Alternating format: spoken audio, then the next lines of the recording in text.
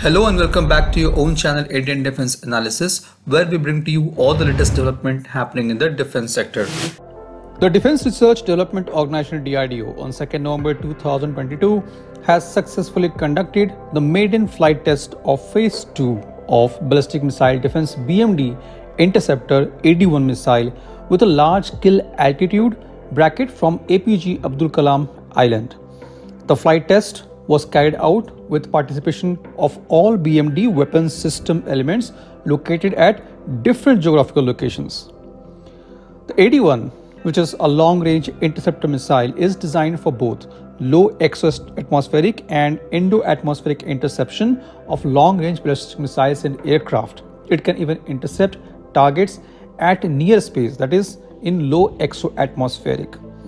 The missile is propelled by two-stage solid rocket motor and equipped with an indigenously developed advanced control system, navigation, guidance algorithm to precisely guide the vehicle to the target. According to DRDO, all the subsystems performed as per expectation during the flight test, and the same was validated by data captured by a number of range sensors, including radar, telemetry, and electro-optical tracking stations deployed to capture the flight data.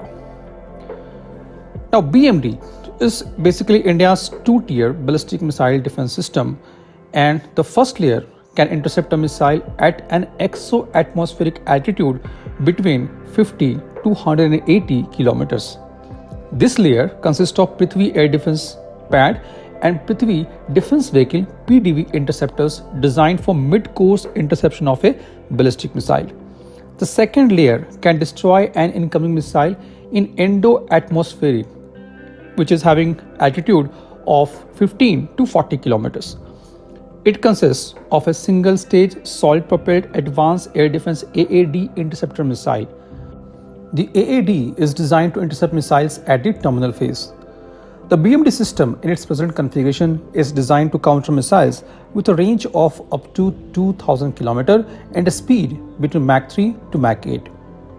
As a part of Phase 2 of BMD program, two new anti-ballistic missiles that can intercept IRBMs are being developed.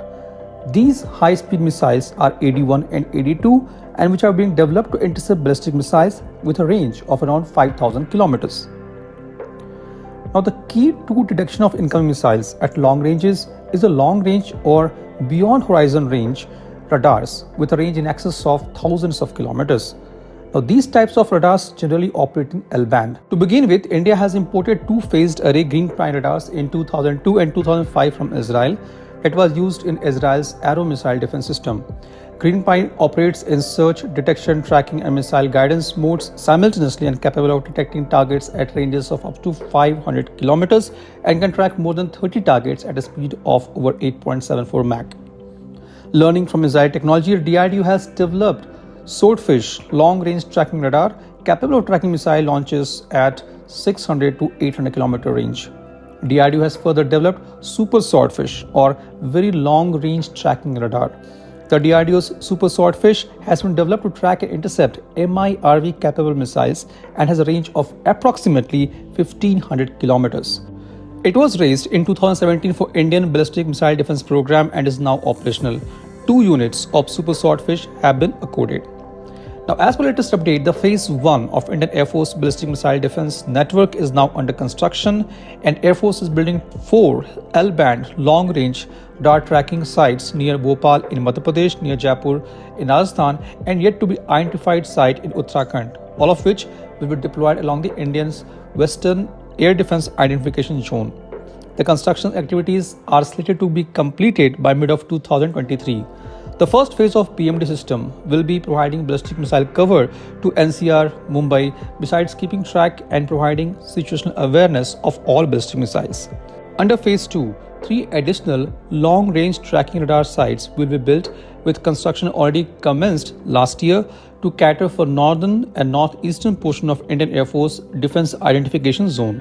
Last year, work has also commenced on the construction of 12 L-band high-power radar sites, 8 facing LSE and 4 facing LOC.